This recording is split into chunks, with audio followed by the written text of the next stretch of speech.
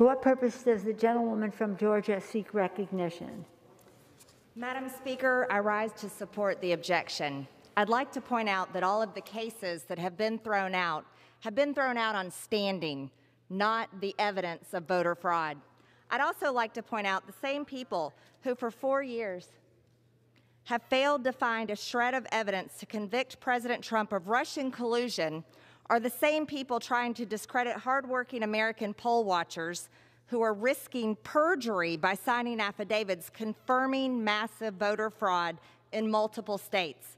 The same fake news who took the word of Christine Blasey Ford against Justice Kavanaugh, who her own friends denied happened, also dismissed the sworn under penalty of perjury accounts from people who witnessed the election fraud.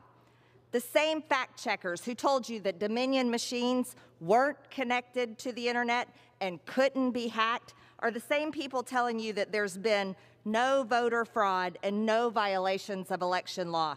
But it's been proven that these machines are connected and that they can be hacked. We have heard repeatedly argued that objecting to these ballots is unconstitutional and violates the rights of state legislatures.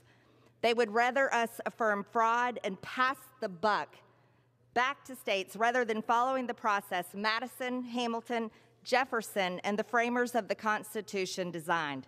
When states fail to do their job, we are the last line of defense. Congress is here for this exact situation. We are here to be the fail-safe when states refuse to protect the people's votes.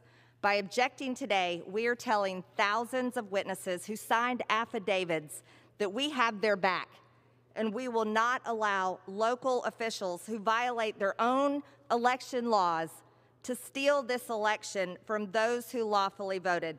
I yield the remainder of my time to the member of North Carolina.